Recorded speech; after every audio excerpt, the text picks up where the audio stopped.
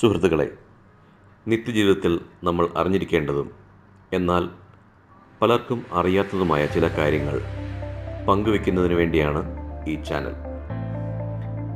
Channel subscribe ചെയ്യുകയും ഒപ്പം notification ലഭിക്കാനുള്ള ബെൽ ഐക്കൺ ക്ലിക്ക് ചെയ്ത് എനേബിൾ ചെയ്യുകയും ചെയ്താൽ ഇതുപോലുള്ള അറിവുകൾ പങ്കുവെക്കുന്ന മുറയ്ക്ക് നിങ്ങൾക്ക് ഉടനടി ലഭ്യമാവുന്നതാണ്.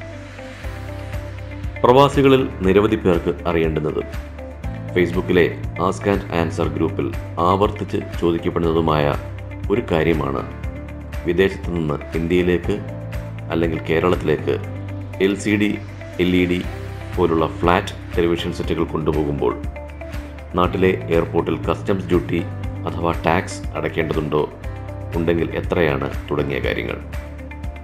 ഇതിനുള്ള ഉത്തരം കണ്ടെത്താൻ ശ്രമിക്കുകയാണ് ഈ വീഡിയോയിൽ. ഇന്ത്യയിലേക്ക് അല്ലെങ്കിൽ കേരളത്തിലേക്ക് LCD, LED തുടങ്ങിയ ഫ്ലാറ്റ് ടെലിവിഷൻ സെറ്റുകൾ കൊണ്ടുപോകുമ്പോൾ എയർപോർട്ടിൽ കസ്റ്റംസ് ഡ്യൂട്ടി അല്ലെങ്കിൽ ടാക്സ് അടയ്ക്കേണ്ടതുണ്ടോ എന്ന ചോദ്യത്തിന് ഉത്തരം ഉണ്ട് എന്നതാണ്. എത്രയാണ് ഇന്ത്യയിലെ എയർപോർട്ടിൽ കസ്റ്റംസ് ഡ്യൂട്ടിയായി അടയ്ക്കേണ്ടത് എന്ന് ചോദിച്ചാൽ നിങ്ങളുടെ ടിവിയുടെ വിലയുടെ 36.05% അടയ്ക്കേണ്ടത്. ടിവിയുടെ വിലയുടെ 36.05% തുകയാണ് നിങ്ങൾ എയർപോർട്ടിൽ അടയ്ക്കേണ്ടത്. സാധാരണയായി കസ്റ്റംസ് ഡ്യൂട്ടി ഇല്ലാതെ 50,000 രൂപ വരെ വിലയുള്ള സാധനങ്ങൾ കൊണ്ടുപോകാമെങ്കിലും ആ പരിധിയിൽ ഫ്ലാറ്റ് സ്ക്രീൻ ടെലിവിഷൻ പെടില്ല. വേറെ എത്ര സാധനങ്ങൾ ഉണ്ടെങ്കിലും ഇല്ലെങ്കിലും ഫ്ലാറ്റ് സ്ക്രീൻ ടെലിവിഷനിൽ കസ്റ്റംസ് ഡ്യൂട്ടി 36.05% അടച്ചേ മതിയാകൂ. ടിവിയുടെ വില കസ്റ്റംസ് ഉദ്യോഗസ്ഥൻ മതിക്കുകയാണ് അല്ലെങ്കിൽ അസസ് ചെയ്യുകയാണ് ചെയ്യുക. അതിനായി അവരുടെ കൈവശം മിക്കവാറും ടെലിവിഷൻ മോഡലുകളുടെ സാധാരണ വില അടങ്ങിയ ലിസ്റ്റ് ഉണ്ടാകും.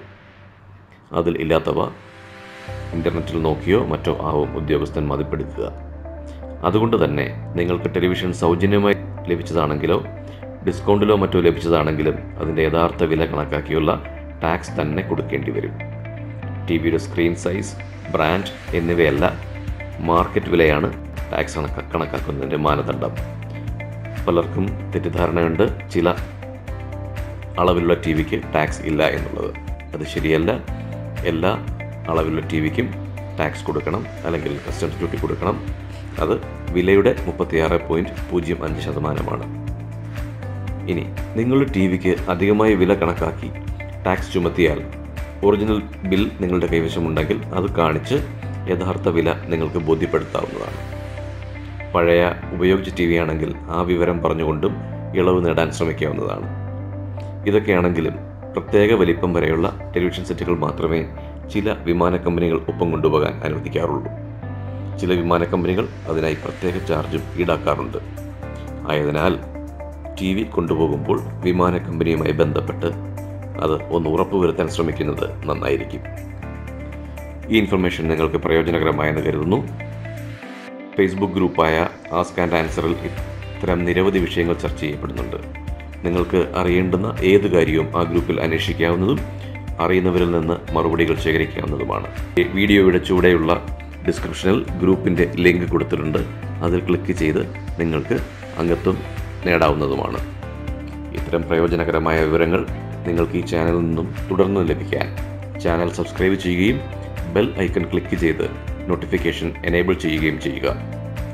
നന്ദി.